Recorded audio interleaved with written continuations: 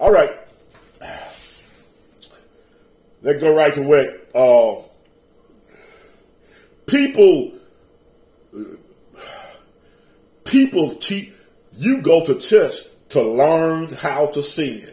You go to church and you're taught in church, in your church. I don't care what church of God, Christ, Baptist, Methodist, whatever. You're taught to sin. They teach you to sin.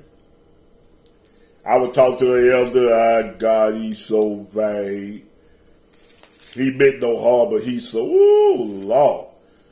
I say, y'all, you teaching folks to sin. Don't nobody have to teach you to sin. I didn't say that. I say you're teaching folks to sin. I want the 5th chapter of the book of Matthew. In your church, you want to learn how to sin? Go to your church. There's some say, I been guilty of it too. You don't have to teach folks how to do wrong. Yes, you do. Who teach you how to steal a car? Who teach you how to cheat on your income tax? Who teach that? How to snip and tip and have a side piece and a wife. Who taught you that? Anyway, come on.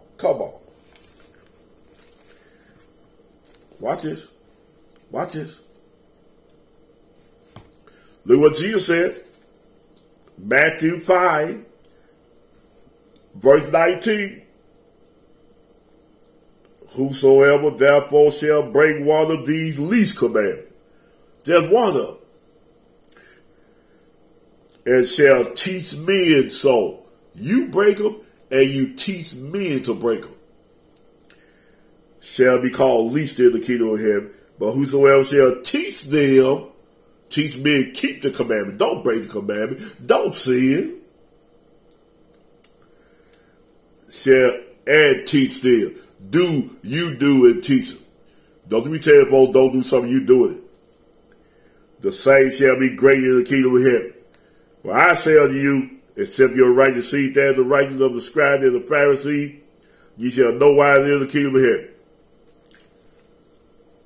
Scribe and Pharisee, hallelujah, teaching folks to sin by their action and by their teaching. They taught folks that don't believe Jesus. They taught that don't believe Jesus. They taught that. Teaching folks to break Jesus' commandment. Then Matthew 5, verse 19.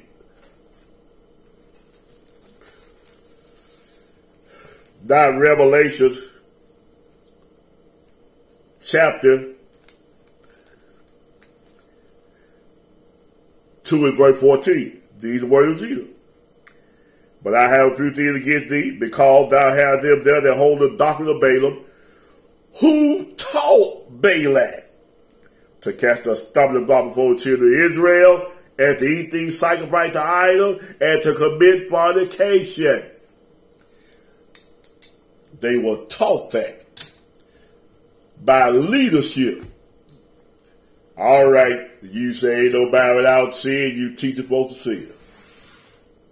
You teach the folks don't repent, ain't nobody without sin. You say ain't nobody perfect, you teach the folks that don't even be perfect. I saw a post on Facebook, God bless them.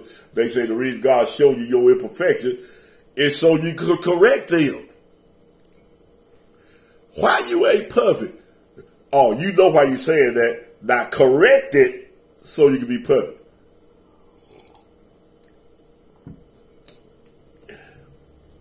Hallelujah. Glory. You teaching men, you want to learn how to sin, go to church. Look at your bishop bringing false prophet among us. Playing money games in the church. You teach them by your, I don't care what you said, you teach them by your life. And you get some of them and talk to them in private. They'll agree with the truth. But in public, they'll turn right around and teach false and act false and break the commandment. And although following leadership, you're being taught to break Jesus' commandments. You're being taught that. You being taught. Yeah, ain't nothing without sin. Well, ain't nobody perfect. If you ain't seen it in the last 5 months, raise your hand. Then the preacher say, let me put my hand down. You teaching folks to see it. You teaching folks to break the commandment. You ain't going to heaven. You better repent now. Thank you for being.